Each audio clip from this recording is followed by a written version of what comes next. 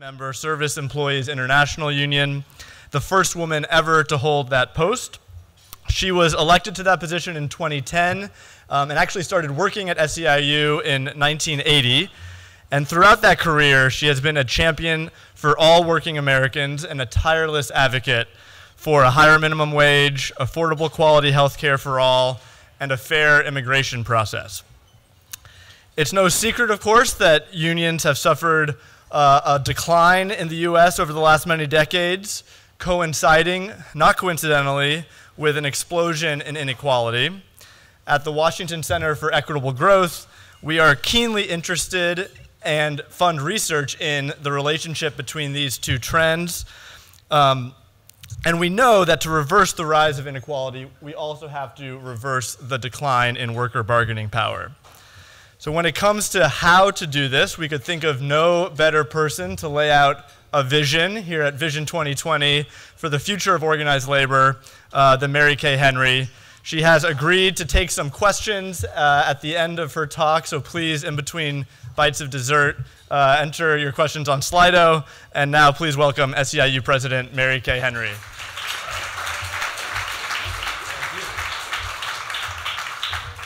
That's why I came to Equitable Growth, because you link these things, and I'm incredibly grateful to be invited. I'm very sorry that I'm interrupting a break where you're enjoying nourishment, but eat away. I want to thank Heather Boucher and everyone for bringing us together today. I was really impressed both by the story of Sadie Alexander and by the structural growth panel. I think Equitable Growth is a leader when it comes to shining a light on an economy, about who this economy is working for and who is getting left out. And that is why the push for the distributional GDP that's expressed in the Measuring Real Income Growth Act is such a good idea.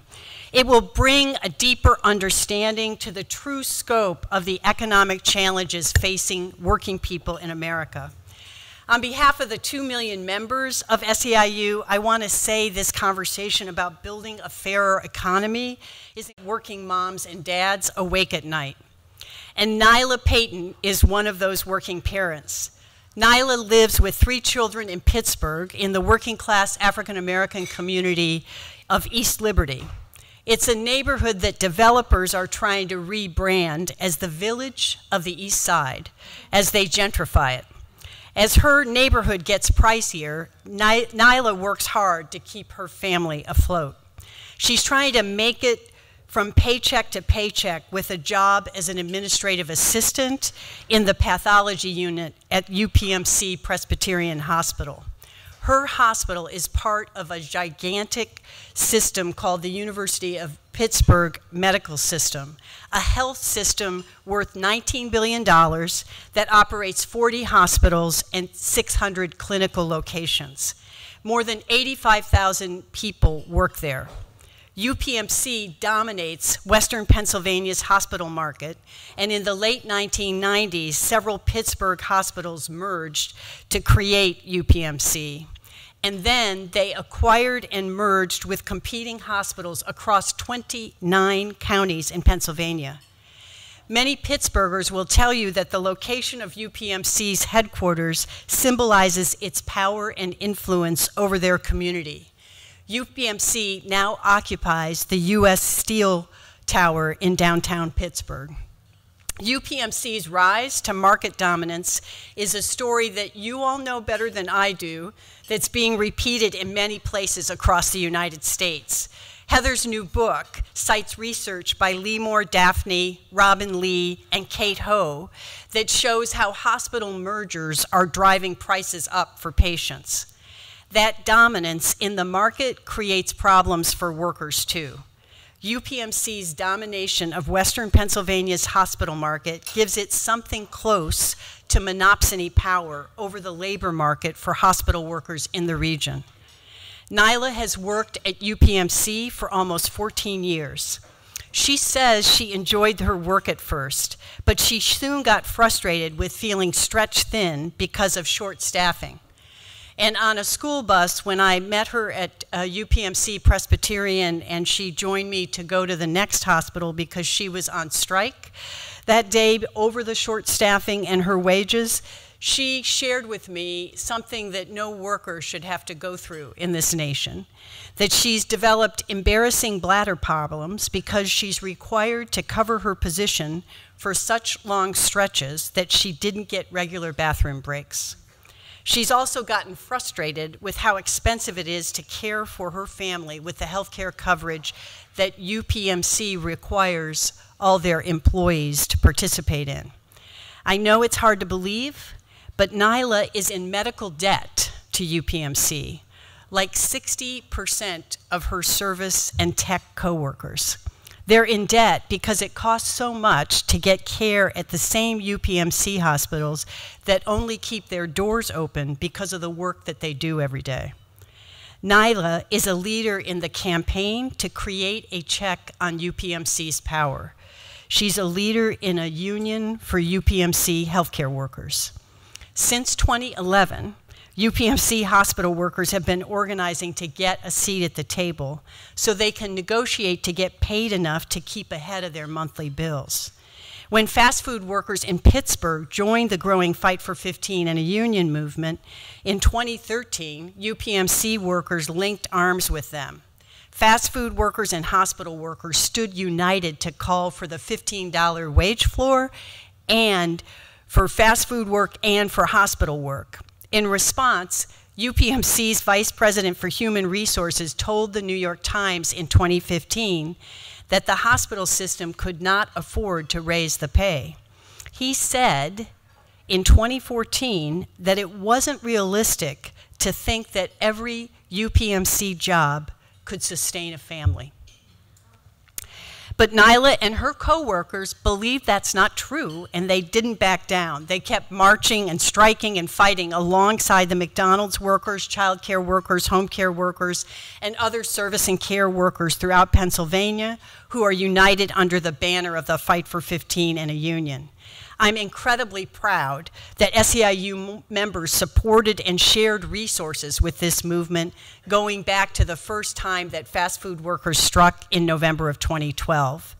Their collective action challenged and then changed the conventional wisdom about wages and work in our country. They pushed employers and elected officials who call the shots in our economy to finally take action and start to raise wages. In 2016, this movement made UPMC's executives blink. They announced that UPMC will gradually lift its minimum wage to $15 by 2021. This is a step forward, and it's a credit to the courage and determination of Nyla and all of her coworkers who are building her union, but it's not enough. Nyla and her UPMC coworkers still can't negotiate for better health insurance, staffing, or scheduling because UPMC is doing everything in their power to stop them from bargaining as a union. When Nyla and other workers first started their campaign to organize a union, there was huge support across all of these hospitals for the idea. Hundreds of people came together in meetings to discuss next steps. But then UPMC cracked down. It fired, harassed, and disciplined workers who wanted to form a union. Hospital workers tried to assert their right to organize, filed scores of NLRB charges that detail how UPMC had violated their rights. In a 2015 ruling, an administrative law judge found that UPMC, and I quote, because we don't often get decisions like this from the NLRB, engaged in such egregious and widespread misconduct so as to demonstrate a general disregard for employees' statutory rights. UPMC was ordered to make financial restitution to workers it fired in 2012 because they wanted a union.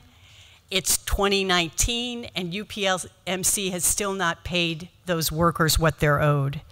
UPMC was ordered to post a notice and make an announcement to acknowledge to all the people that supported the union that they broke the law back in 2014, but it still hasn't posted that notice either. What's happening to people who work at UPMC is happening to working Americans across our economy. UPMC can get away with ignoring its employees' rights under the law because the law protecting those rights is so weak and the rules are broken.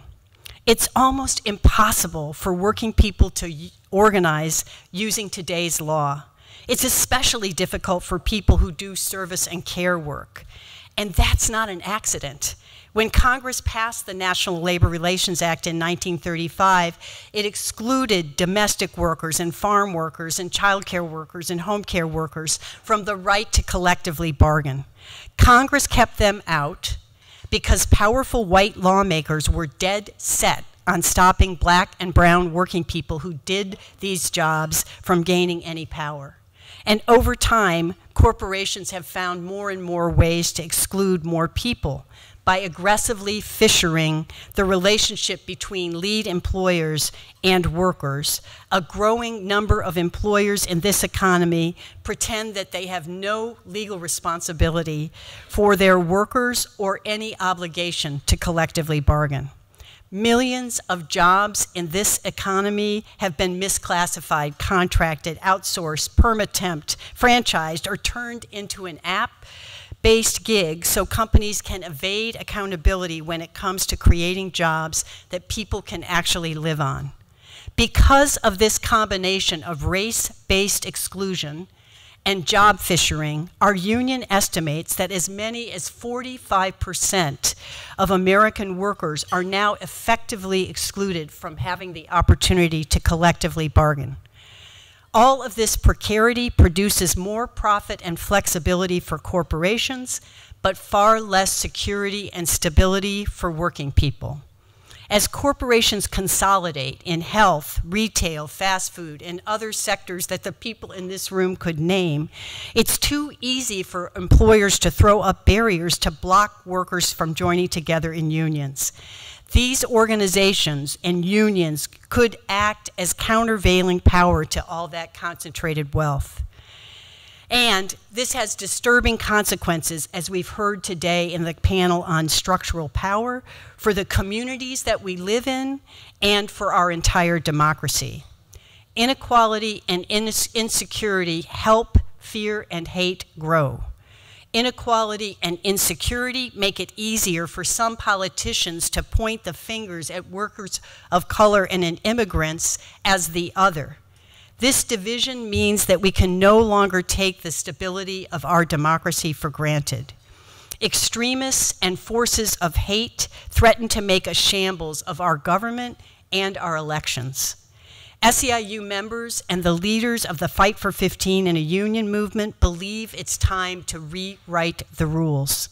It's time to empower working people to join together to fight for balanced, shared prosperity and a strong, inclusive, multiracial democracy. To do that, our contribution to a much broader movement that's raising many other issues and policy is to fight for unions for all. Unions for All is our fight to push our elected representatives at every level of government to challenge corporations to sit down and negotiate with workers. It's a fight to update our laws to make sure that all working people have the opportunity to join a union, no matter what kind of work we do. Last year, researchers at MIT Sloan conducted a survey that found 48% of working Americans say they want to join a union. But as most of you know today, less than 11% of Americans are in unions. That means that there's another 37% just by this one study, and I know there are many more, that want to be part of a union but are being kept out. That adds up to at least 58 million working people who want to unite in unions but cannot. We think that there are 4 bold changes that would make it possible for those millions of Americans to join together in inclusive, multiracial unions that put an end to work that traps people in poverty. Number 1, the next president needs to bring employers, workers, and government together at an industry-wide bargaining table to negotiate wages, benefits, and working conditions. McDonald's workers have been at the forefront of the fight for 15 and a union since the beginning. But McDonald's corporate leadership still insists that it has nothing to do with how much workers in stores that are operated by franchisees are paid. We believe that our next president should convene a national bargaining table to bring McDonald's, Wendy's, and Burger King together with workers and their union. At that table, they would negotiate job standards for the 1 million direct employees and 3 million fast food workers across the country who are working for other employers. Once a certain number of workers in a sector show that they want to form a union, get a seat at the table, the Labor Department should recognize them. Then the government would invite those workers and employers in their sector to negotiate a collective agreement for basic standards. That agreement would extend across the sector. Employers would have to live up to its terms. This is what the rules are in countries like Europe and Canada that McDonald's, Wendy's, and Burger King actually play by. It stops employers from competing on how low they can push wages down. In countries that currently empower workers to bargain sector-wide, far more workers are included in a process to reach basic agreements on job quality. In Northern Europe, these sector-wide unions mobilized working-class voters to win a social wage that provides health care, child care, parental leave, vacation, and pension support for every working family, whether they're in a union or not. They gained the power to build more equal societies with a higher standard of living for everybody, no matter what kind of work they do. Our goal would be to fight for a new American social wage to create a better way of life for all of us, whether you work at a hospital or a McDonald's or in your car driving for an app-based service. Number 2, states and cities have to be allowed to innovate and find new ways to empower workers to organize unions. States and cities should not be held down by the limits of federal law. Prompted by the Fight for 15 and a Union movement and many our allies and partners, cities like Seattle and Washington, D.C., and states like New York and California and Illinois have raised their minimum wages to 15, going above and beyond the pitiful $7.25 in the federal minimum. These same places in our country should also be free to strengthen workers' right to organize unions above and beyond the minimum rights that we have with federal law. Number 3, everybody who works for the government, for a government contractor, for a private enterprise that gets taxpayers' subsidies should be paid at least $15 an hour and have the opportunity to bargain up from that by getting a chance to join a union. At UPMC, Nyla Payton's employer is nominally a nonprofit organization. By giving UPMC tax-free status, the people of Pennsylvania give this company a huge tax subsidy worth hundreds of millions of dollars. And like all hospitals in our country, UPMC keeps its door open because of our tax dollars through Medicare, Medicaid, and subsidies offered through the Affordable Care Act. Our dollars should not be used by hospitals to fight against their own workers. Our tax dollars should not be subsidizing employers that use their market power to hold wages down. And finally, number 4, every major economic plan, including proposals for the Green New Deal, healthcare for all, college for all, have to create good, family-sustaining union jobs.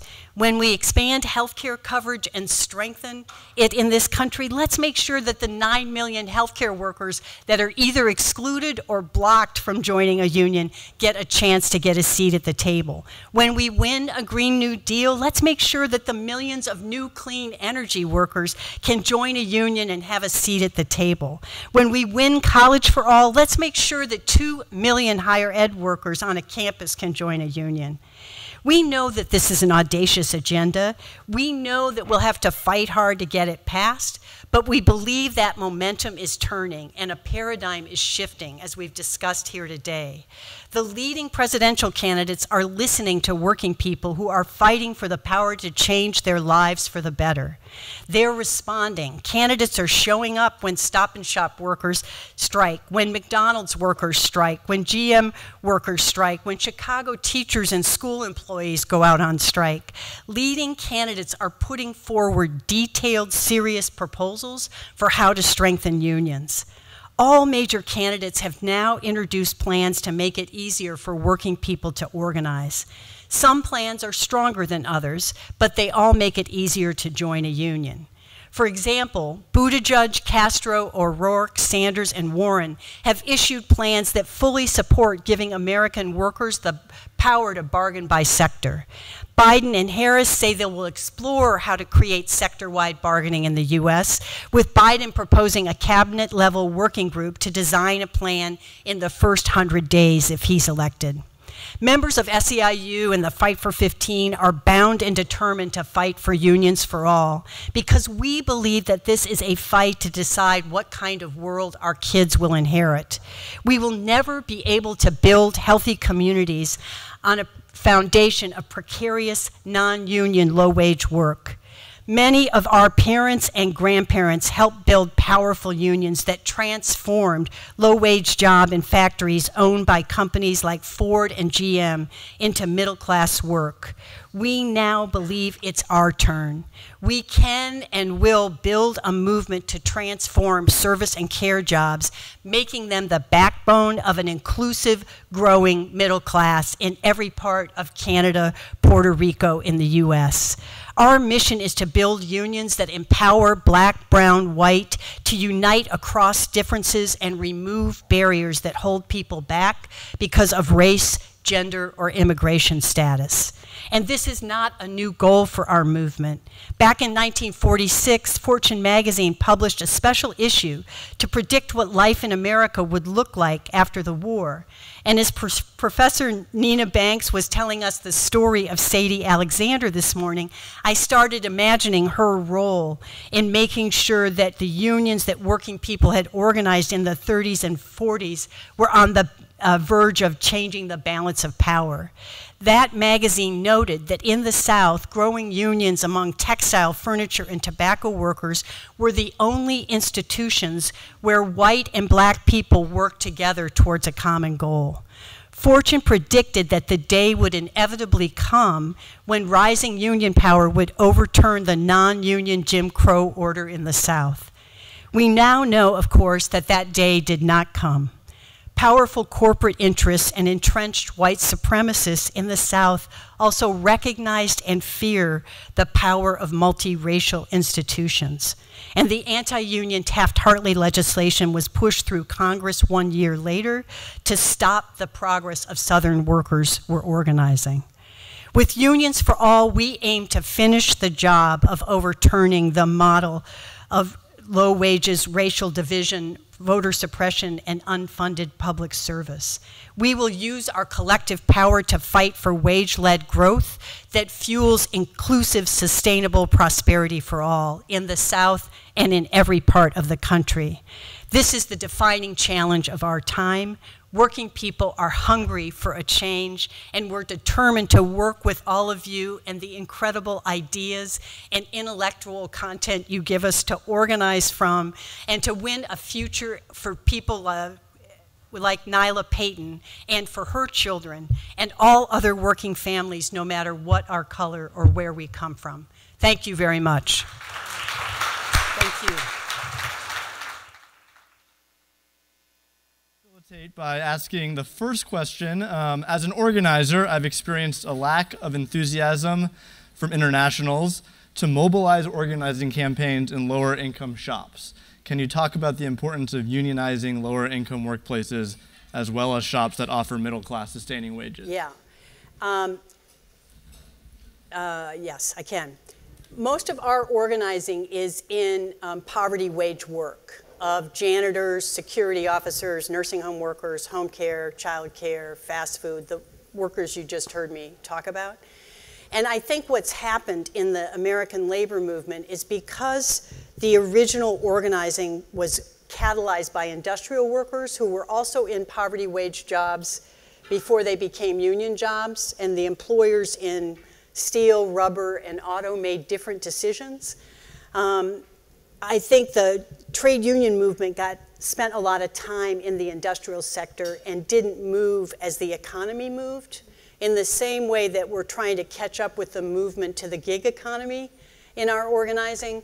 And so I think more and more, like, we're doing work with the communications workers who are doing a lot of poverty wage work, organizing with Verizon workers and with federally subcontracted call center workers. The Unite Here is doing a lot of work in airline catering.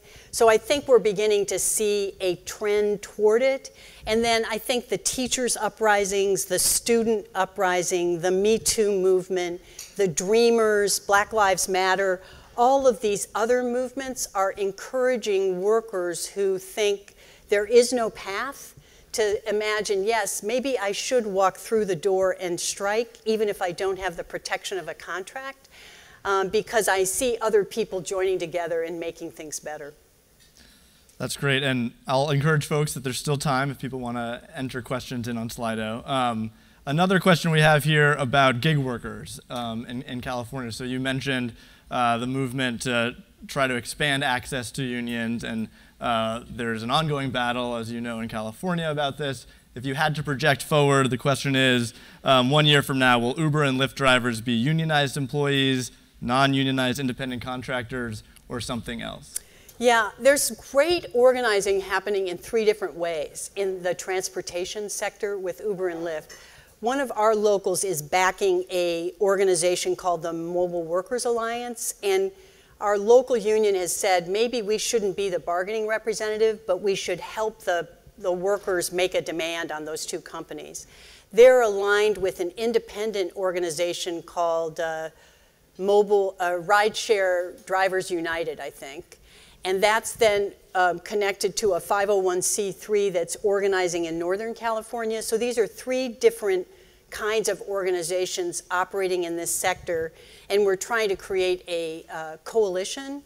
And my deep hope is that the answer to that question will be yes, but I really want us to think in California about the 1.8 million workers that are operating in this sector and how to use the transportation network agreement to create a framework for the entire sector of delivery workers, because I think people know people have to skate between all these jobs in order to make a living.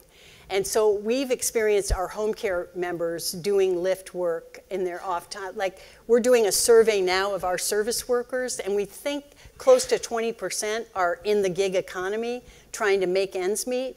So we just are trying to figure out how to help the institutional labor movement get creative in thinking about not applying our 20th century bargaining model to this 21st century economy and listening to what matters most for these workers, because it's different. 20% are full-time and earning a living off of these jobs, 80% are contingent. So it's a very different way to think about bargaining than what we normally have done. And I guess as a follow-up to that, I mean, how do you think, you mentioned some 501c3s who are in this space, how do you think about these worker organizations that have popped up in places where there haven't been unions, and to what extent are those, to what extent do you see those as collaborators and as potential partners versus competitors? Yeah, I actually think whatever form the organization takes, as long as working people can join together to bargain a better life, the better. And that we need to welcome the innovation as a labor movement. And I think the extent we can, if we can help finance the innovation, sometimes these new organizations in the economy help us imagine a future that our members might be scared of, or our members might be more attracted to. Whatever it is, because of the dramatic shifts that are occurring in the economy, and because we believe so fiercely in the ability of people to join together and bargain a better life, we have to be open to all different forms. That's great. And actually, I think you might have come in after Carmen Rojas spoke, but she spoke this morning about the Workers Lab and the role that SEIU played in seeding the innovation that they've been experimenting with. And not without controversy, I want to say. Like, there are still leaders in our union that don't agree with it. And, but we voted as an organization through a democratic process that we needed to invest in new forms, and so we're doing it. But I just want to, again, that's the wonderful thing about a labor movement in my mind. You know, the majority, there's processes, we debate, we decide, we roll, you know? And it would be great if we could return that sort of basic principle into our democracy as well. In the short time we have remaining, I think maybe we can do one more question. And let's see, how do unions support grassroots movements like wildcat strikes in right-to-work states? So you talked a little bit about the role of strikes, but in the particularly hostile environments. So that's a question that I could answer much more freely if I wasn't on the record. Because the institutional labor movement has rules about the degree to which we can assist. Because we can be sued under certain rules if workers walk off the job and we provide support. 1. 2, if you're not the labor union that is the collective bargaining representative, you have a lot more leeway. So when West Virginia happened, when Arkansas happened, when Arizona happened, we moved SEIU staff and members into those fights because the institutions that represent the workers had a legal constraint. And so that's the biggest way, I think, is, and it wasn't just us, like there were PTAs and nursing home employers that released our nursing home members who were moms and dads of the students and wanted to support the uprising. So it was an incredible, it's about how do you back the demands of the people that are the most impacted and get out of the way. What NEA did in Arizona I thought was incredible. The local leader of the Arizona Employee Education Association stepped aside and told the 23-year-old who had built a Facebook group of 50,000 in the original Ed for Ed demand, "You're in charge, tell me what you need me to do."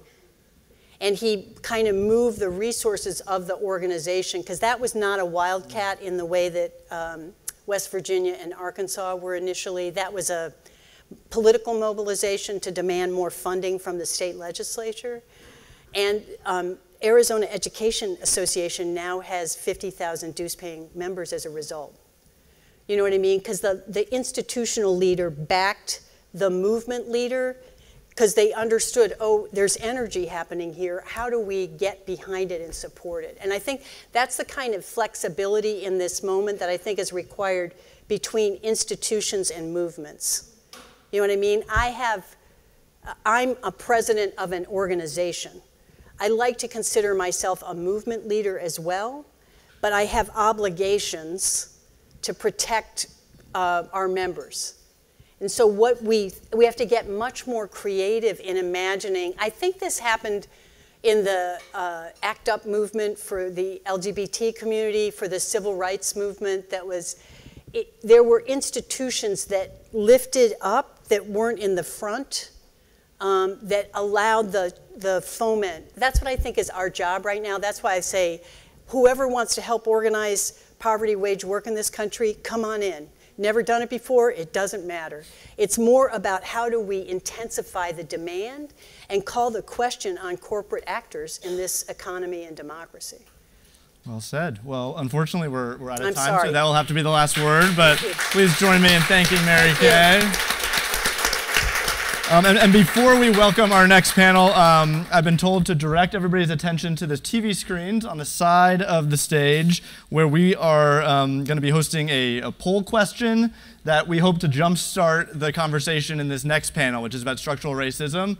So the question is, what policy would be the most effective at closing the racial wealth gap? Please enter your answer in Slido. We realize there's not one magic bullet answer, so you can put more than one word in there, and it will create a beautiful word cloud. So with that, I'll turn it over to the next panel. Thank you. Thank you.